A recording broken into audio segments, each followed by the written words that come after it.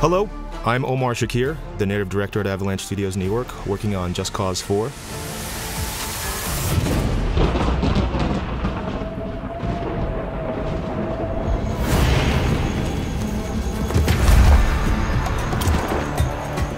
In this mission, Rico's pursuing a massive tornado as it weaves a path of destruction throughout the grasslands.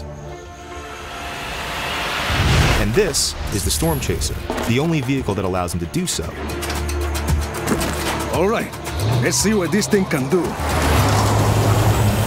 Thanks to Avalanche's new Apex engine, everything you see, as well as the trajectory of every spiraling object, is being calculated in real time.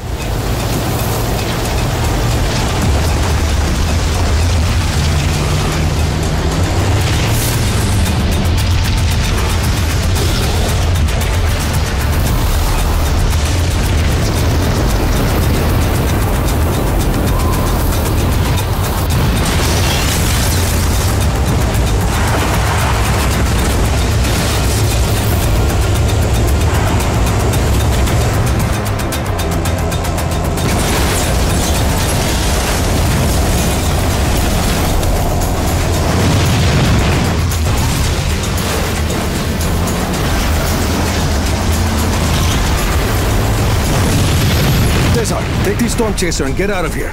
I'll get the tornado back on track.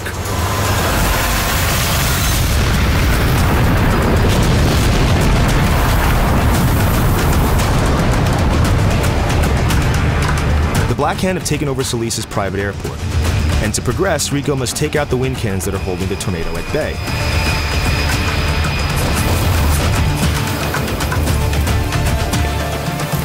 Adios. The player can take out the wind cannons in any way they choose. Right now we're using the railgun, one of the many new weapons in the game. And all these new weapons have a secondary fire option. So in this case, the railgun can shoot a powerful beam of energy, and it can also deploy a drone that will fight alongside Rico. You can even use this drone as a grapple point to propel yourself into the air.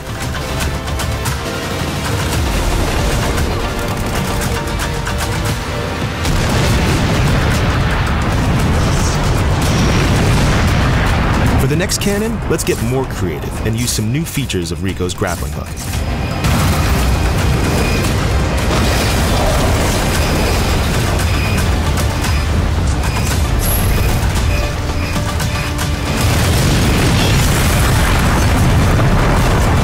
That's all we're going to show today. It's just a small glimpse of what to expect in Just Cause 4.